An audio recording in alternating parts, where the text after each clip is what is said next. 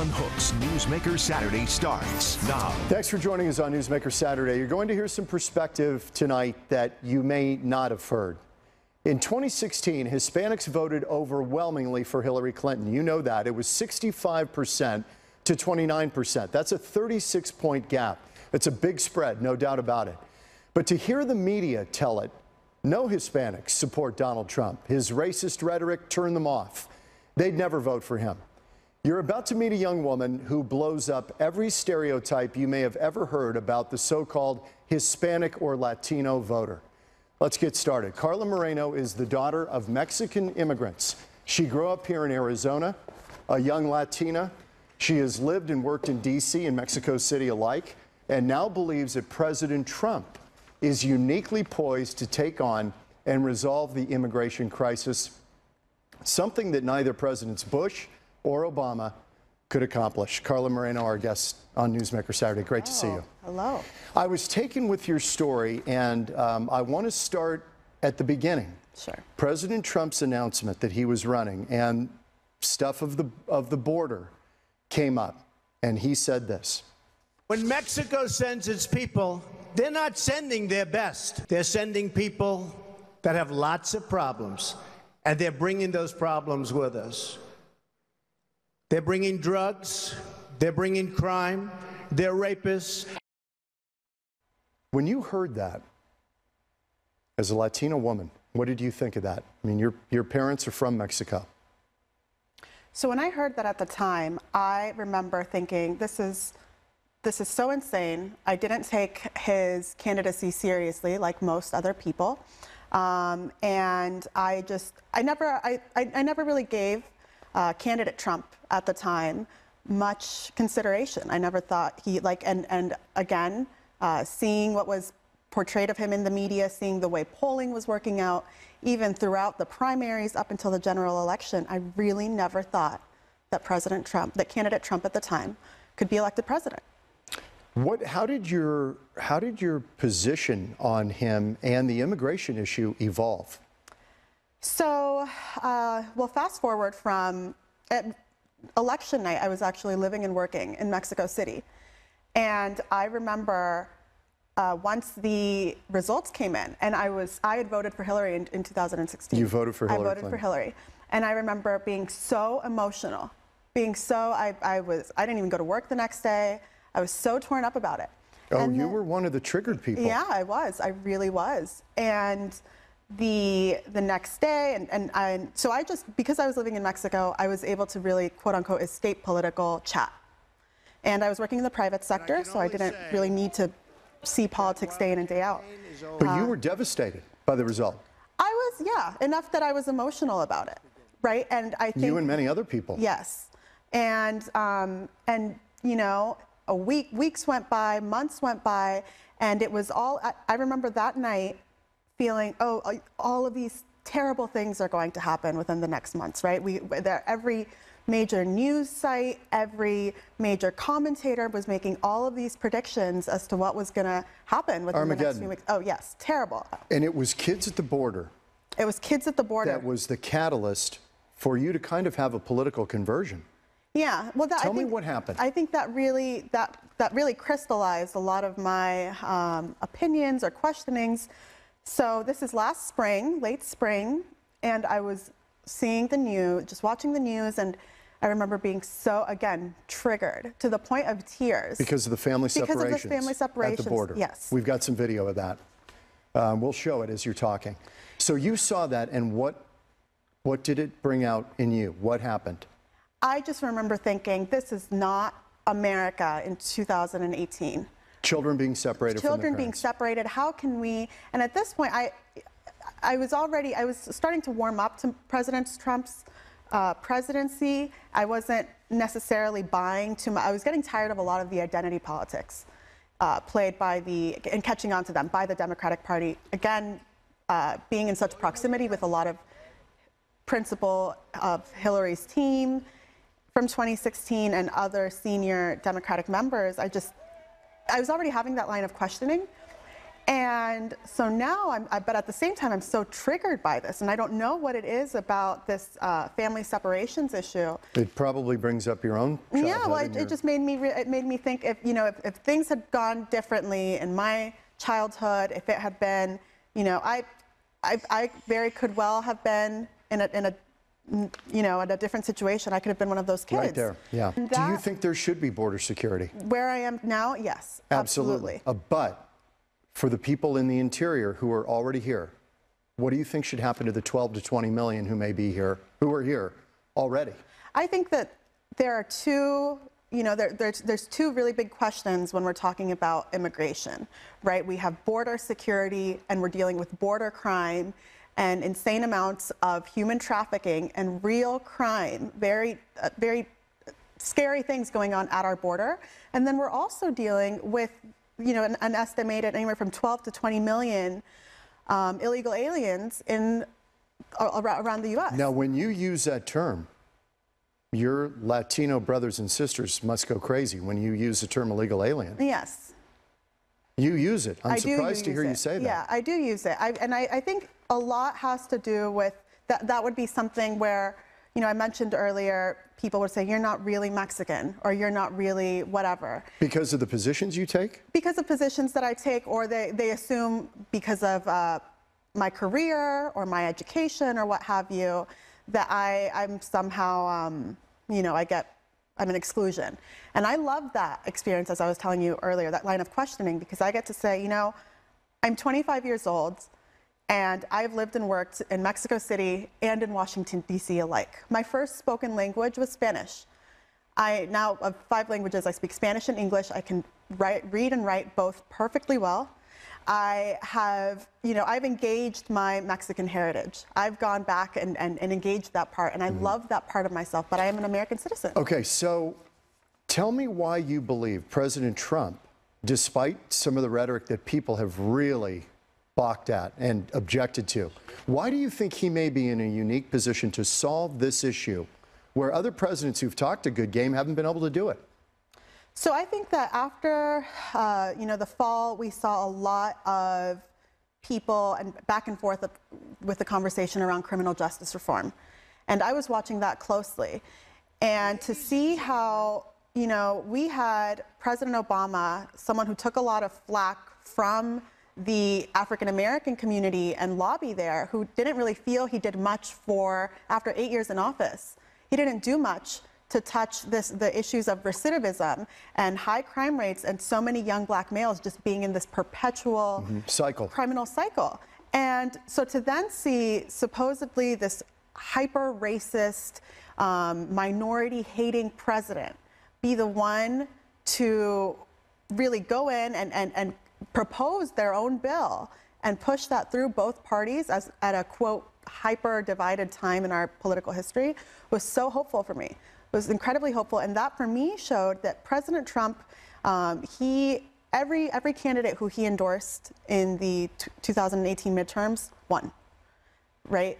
And so the Republican Party is now following President Trump's lead. It's his party. It is his party. And you think that's to the benefit of the Republican Party, strangely?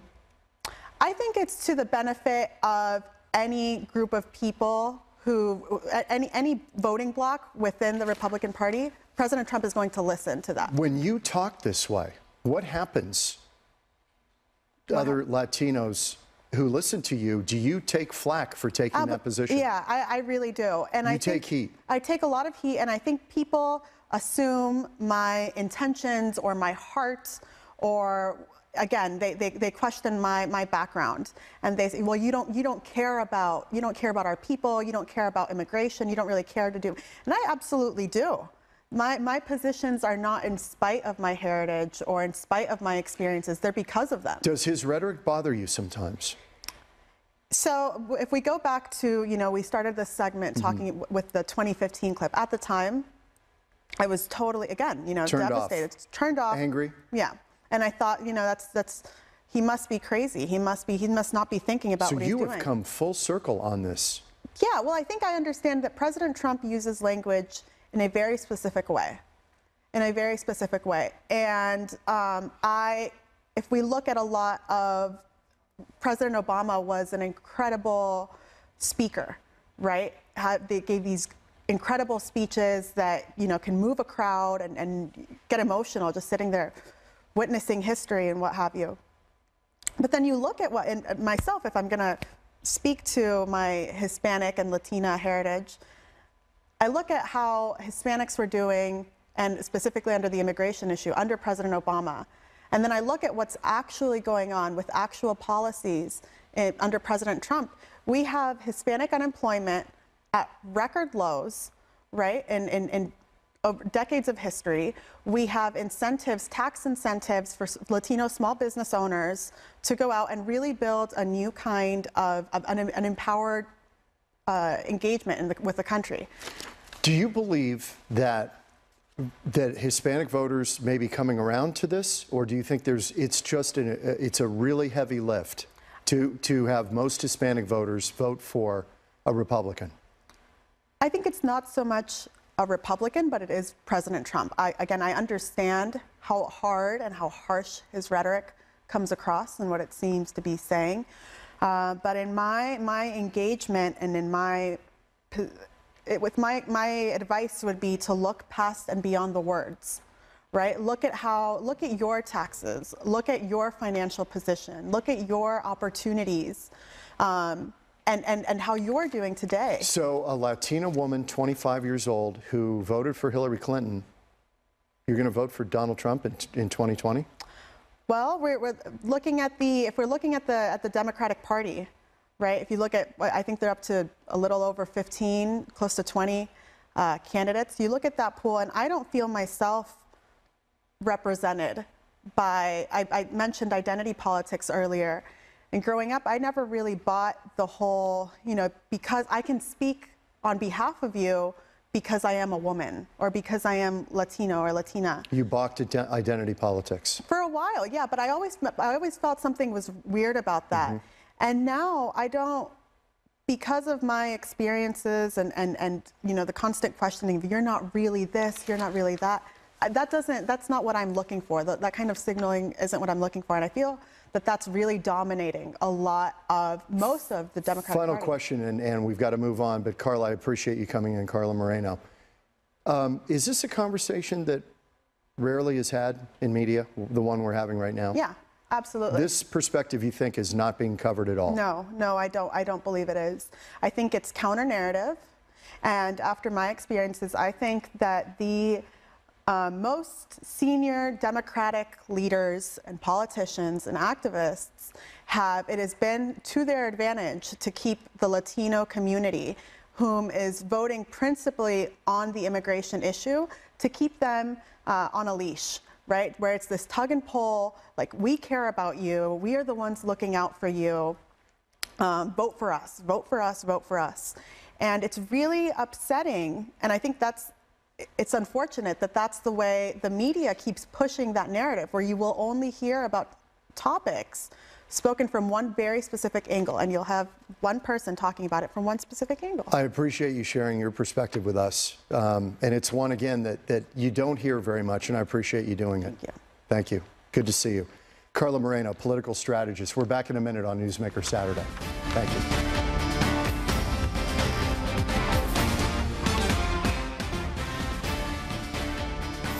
And back on Newsmaker Saturday, pleased to be joined now by Dulce Matuz, who was an undocumented Latina, a dreamer who was brought to the U.S. as a child, but she put herself through college, partly through scholarships, graduating with an electrical engineering degree. She has some very interesting insights into the long fight over illegal immigration. And by the way, in 2016 became a U.S. citizen.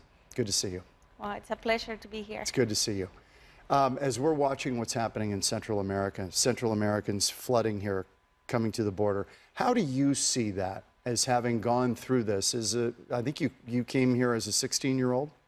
Yeah, I was 15 years old, and I think we have a responsibility to make sure that as a first world country, that we solve problems. This is not just something that is happening here in America, but we have seen how 60 million people have been displaced because of poverty, because lack of opportunity, because of violence. And I think we have a responsibility to solve these problems and look at this in a humanitarian way and to be able to solve it. Is there any limit on how many people we should allow into the country? Is there, in your mind, is there a point where our own sovereignty as a country is also important and has to be honored? I think that the sun rises for everyone, and as Christians, we should be able to look at this and say what's best for everyone. I think we live in a economy that it's worldwide, and we can make it work for everyone as long as we put our minds to it and we leave the politics aside. Is there a point, though, where, I mean, there are people from all over the world who would want to live here? Is there a limit on what the U.S. can handle? I think that that's why we have disagreements and with everyone in the world, in the countries. And we can see countries that have open opportunities for immigrants, because immigrants bring ingenuity, immigrants bring diversity, and this is why America is so great, because of the diversity that we have had for such a long time. And we shouldn't shut our doors now because we have people in power that don't believe that immigrants are good. Let's show some video of tape number 2 here. This is some of the stuff happening with Central Americans who are coming here. There are a lot of folks in the United States who say, you know what, we can't accommodate this kind of flood of immigration. Even historically, it would be completely out of the norm of what we've seen historically coming to the U.S. Would you favor completely no border at all? Do away with borders? Would that be a tenable situation? What I do favor is common sense. What I do favor is being humane. What I do favor is that we need to look at our immigration system as it is now and realize that it doesn't work. I think that we have agreed with that. And we also, I'm in favor on listening to the constituents who have said that they support people like me.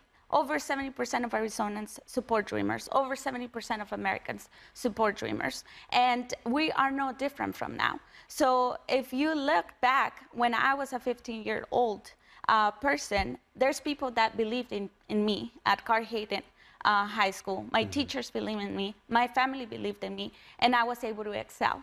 And I think this is what America provides, and we have to expand that mentality to the entire world, that other countries can also thrive like we have and be able to create the opportunities that we have here everywhere else, but not by shutting down and not by creating fear. Do you believe there has to be a process, though, that's lawful? That there has to be a process. If people can come here, but there has to be a process. You can't simply improvise and come into the country. I believe that we have to have a process, but we also have to recognize that the process we have right now does not work. No doubt about that. And it has to be updated. Like we update everything else, we have to update our phones. So we have to update our immigration system the same way that we have updated our tax law. So we need to be a country that is going to have to update this, because we need to be world leaders for other countries to imitate us. Okay, Dulce, if you were in charge, what would the immigration system look like in the United States? If you could wave a magic wand and say, here's what would work. I've seen it, I've done it, I've been through it. Well, the number one thing that I would start by is by passing the DREAM Act. That is something that is a no-brainer. And I also... You would think it is a no-brainer, but the politicians can't even figure this out. That legislation is long overdue.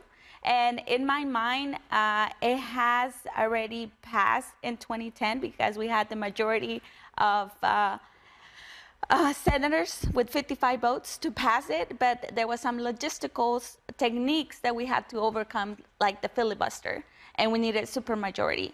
And then in 2013, the Gang of Eight had it in the Senate with bipartisan support, went to the House. John Boehner, who was the Speaker at the time, never put it to a vote. We have become a nation of the gridlock, where we no longer are able to solve problems, we're not able to compromise, and we're not able to move forward. It is more beneficial for politicians in power to not solve this kind of issues, even though that most Americans already agree. You're saying Democrats and Republicans, both parties. You think both parties don't want to solve it? I believe that both parties are to blame.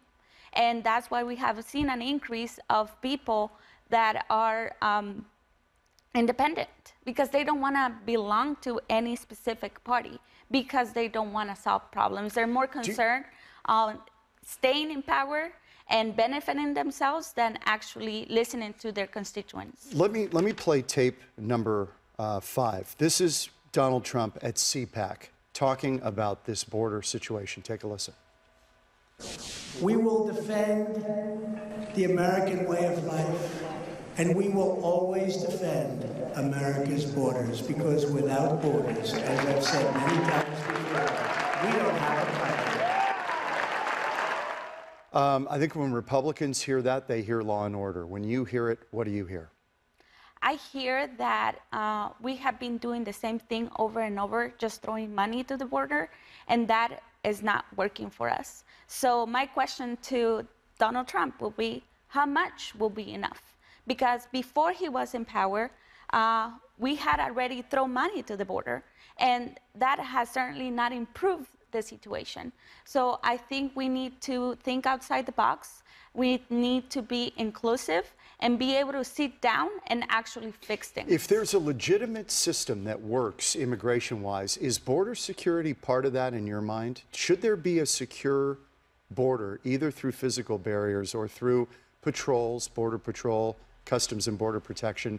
Should there be the ability for Americans, in your view, to stop people who want to cross indiscriminately into the country? I think right now, if anybody wants to cross, and even myself, when I came to the United States, I came with a visa, and I overstayed. Your mom was here. You came to be with your mother. My mom was here a year prior from my arrival, and she had a visa too. So we both came with a tourist visa, and we both overstayed, and it expired. This is common. This is common. Was it by design? Did you say, when I get here, I'm staying? My mom's plan was very simple. My responsibility was to learn English in 1 year, and she was going to save enough money so in 1 year, so both of us can go back to our hometown. That was the original plan. But as you get more restrictive with this mobility of people coming back and forth, I think it's creating, it's firing back. So You're trapping people in the interior, right? People come here, then the border security part starts to get tougher, and nobody wants to risk going back and not being able to come back. That is correct. So I think that we need to evaluate what we're doing, really understanding families like me, and who knows? I mean, I would have been back in Mexico if everything would have worked out. Becoming a U.S. citizen in 2016, has that changed your opinion about any of this? Do you look at this and say, you know, we do have a right to secure our border and know who's here and why? I was undocumented for 12 years. I am now a citizen, but my opinions have not changed. My mom is still undocumented. My siblings are still undocumented. And for me, this is something that is very personal. And it just makes me want to be a better person. I've got 10 seconds. What would you want people to know?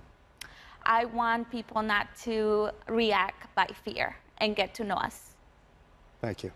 Good to see you. I appreciate you. Continued success. You're in the real estate business now, right? That is correct. The engineering, you were unable to continue with that, but your husband Danny does, so Yeah. Thank you. Dulce Matuz, thank you for joining us on Newsmaker Saturday. Back in a minute.